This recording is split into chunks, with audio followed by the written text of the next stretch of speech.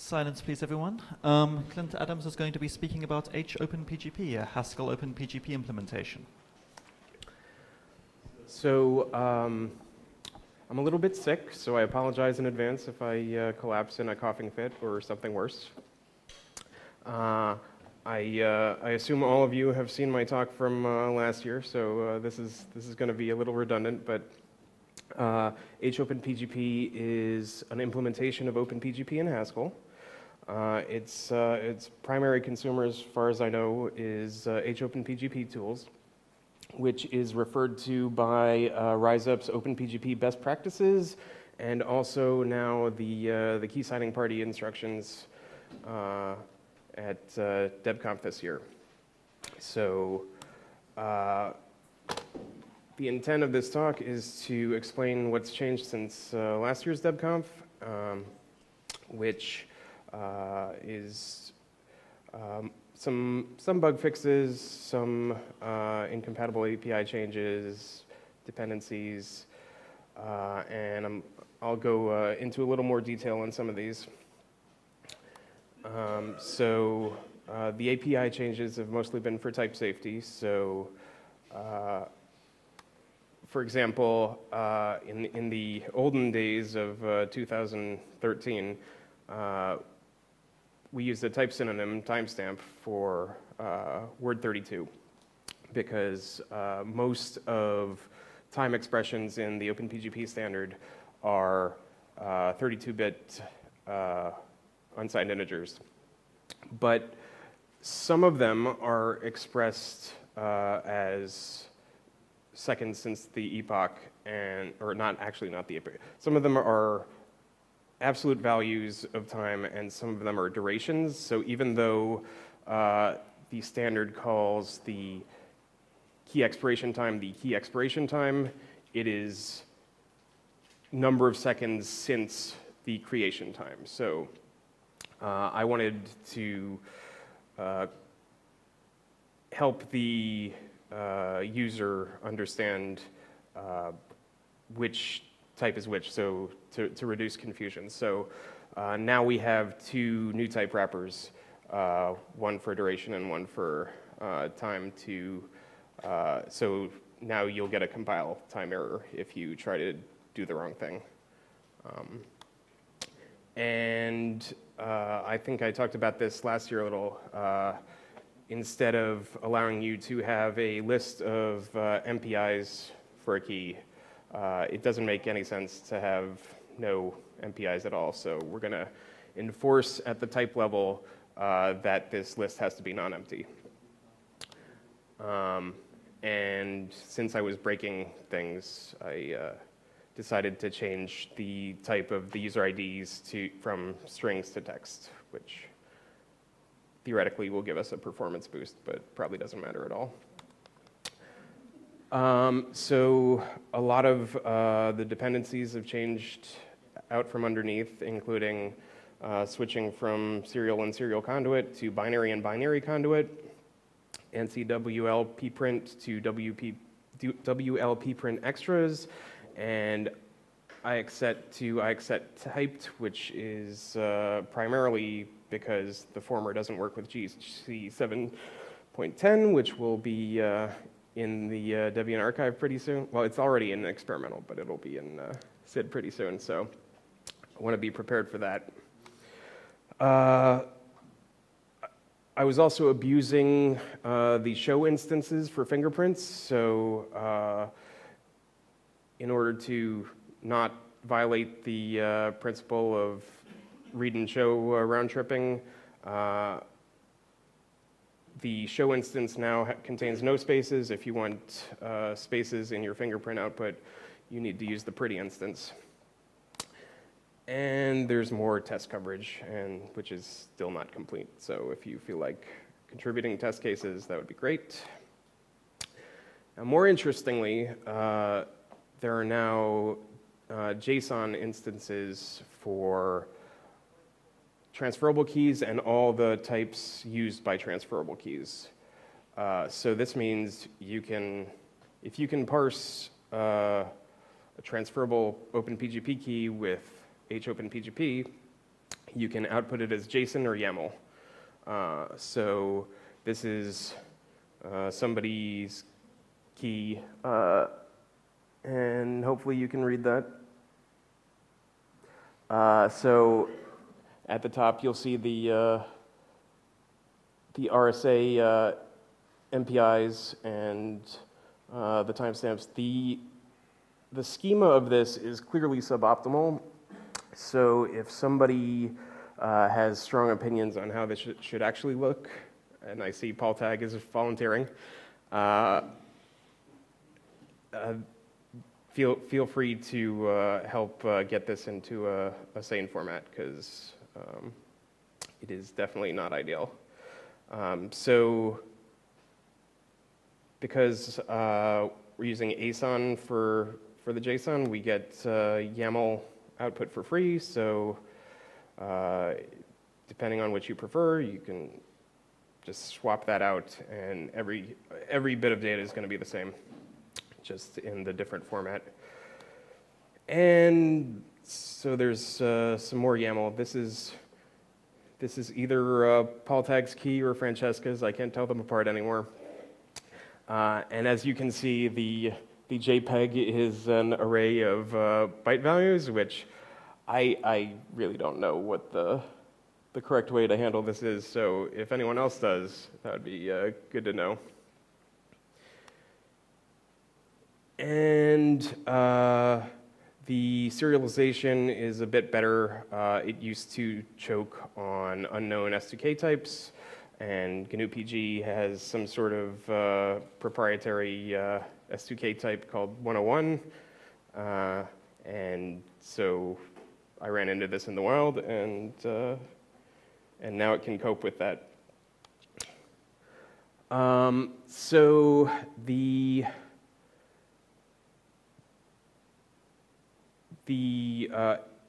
hopenpgp-tools can do filtering either on transferable keys or individual packets, and that code is in the library itself. It used to be split between more evenly, and now it's mostly in the library. And it used to be more poorly designed, so there were separate filtering languages for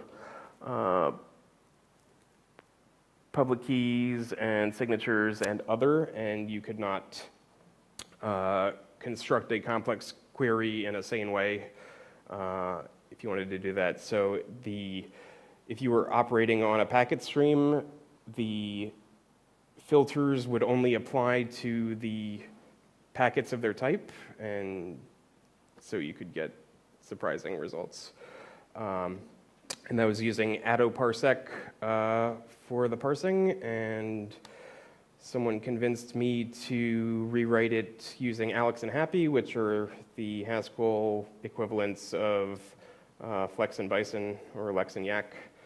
And the parser is completely redone, and so now you can do queries like, so the first two here are things you could do before, but you can do them with this syntax now. And the last ones are more interesting, because now there's, this is using higher order functions, so you can do matching on substructures of the transferable key. So like you can search on all the UIDs or any of the UIDs. Not every one of UIDs contains the @sign. If you want to look for people that have UIDs that are not obviously email addresses, like Weasel just has his name, or a couple other people do this. Find any key where the public key algorithm is ECDSA. Or where the primary key is less than 2048 bits in size, but you have a subkey larger than that, which is pretty common. So that's probably the thing I'm most excited about. And then, apropos of nothing, Anibal asked me to do an analysis on the DC15 key signing party keyring. So I'm just going to segue into that. This says sort of because there is one defective key in the keyring, and hopenpgp choked on it. So I got to discover a fun bug. GNU PG also does buggy things with this key, so that's exciting. And hopefully someone talks to Werner about that pretty soon. So there are actually 283 keys in the keyring, so this does not reflect any of that. And the 5 unknown, or you'll see 5 other pub key algorithms and 5 unknown sizes. Those are type 22, which I believe is ed 25519. No? Okay. Yes? Okay. So, okay. So that is not yet supported. So if somebody wants to do some development, eventually we probably want to support that. And people are still using RipeMD 160 for self-sigs, and a fair amount are using SHA-1.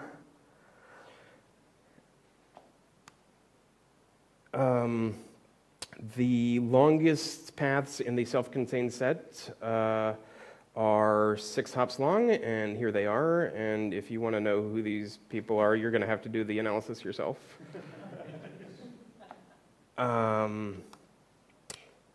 And the strong connectivity analysis shows there's 193 keys in the strong set, and a couple of islands, and then all but 215 keys are singletons.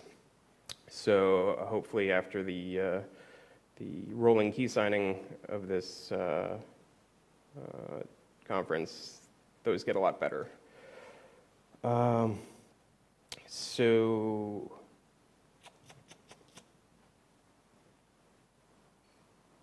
Right.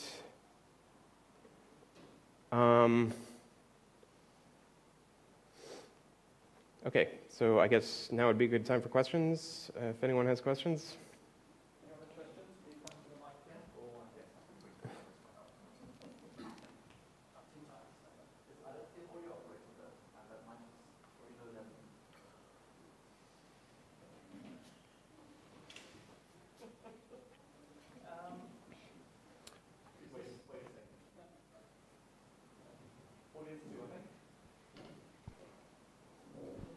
Hello. Right.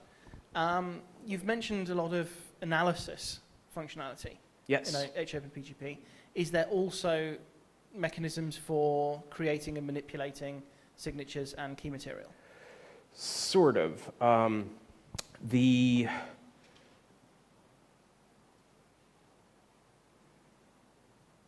principle I've been going with thus far is to not implement anything destructive. So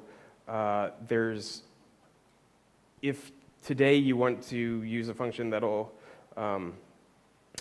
output a signature, you're going to have to do a little bit of work. The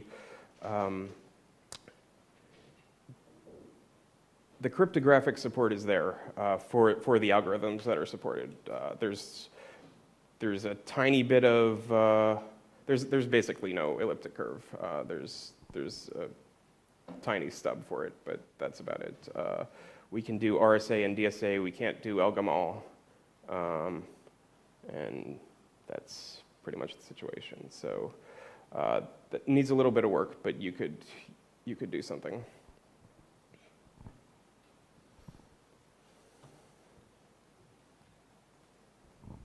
Any more questions, anyone? We have 5 minutes remaining. There's still a chance for questions. Yay. What was this problematic key you mentioned? So the What about the bug report you sent to the packaging list? Did you send a bug report to the? not yet, not yet. Okay, so there was not a thing. Okay. Yeah. So the key has a subkey packet, a public subkey packet, followed by a user ID packet, followed by a subkey binding sig. Yeah, okay. So that sometimes happens, and GPG should reorder it. So that's very, very old code. It does reorder it, but not in the right way. So yeah, it's not always possible to do this. So it's very limited. It was our bug fix for a key server 15 years ago or so. I think. So it does not work perfectly. So and I will delete this key. No. So I don't know whether it's worth the time for these rare cases to do something about it simply. Yeah, I don't know what the right thing to do is, but yeah. Yeah, of course we could just if we find someone who would want to fix this, okay. So expect it. I'll talk to DKG. No, it's a lot of work to test this. No? Yeah, that's the thing. It's just possible, but we have to see from where to take the time to fix all the bugs and prioritize things. All right. Yeah. Are we done? Oh, we have one more.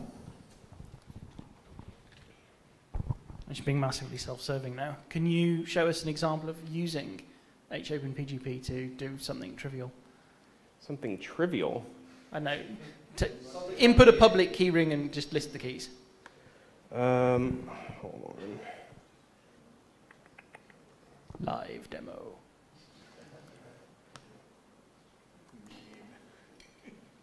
So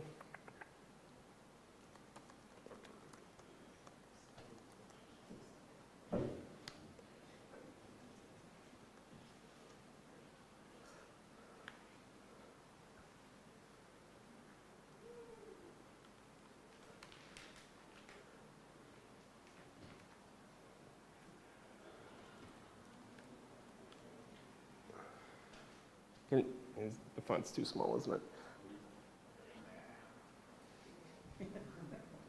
That was not right. Oh,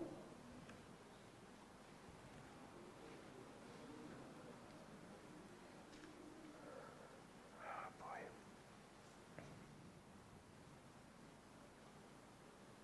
And I can't type. So let's list of the keyring with GNU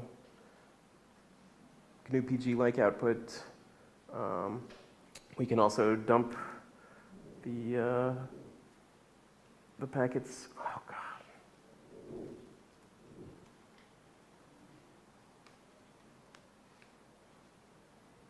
So.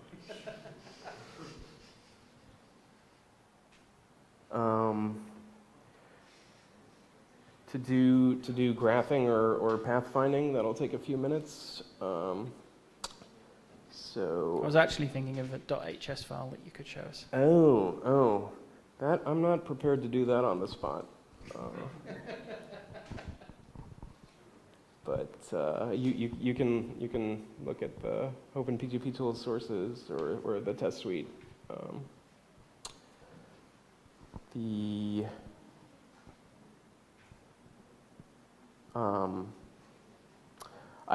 I would like people to help out. So if there's things I can do to make that easier, please let me know. I think I certainly would like to have a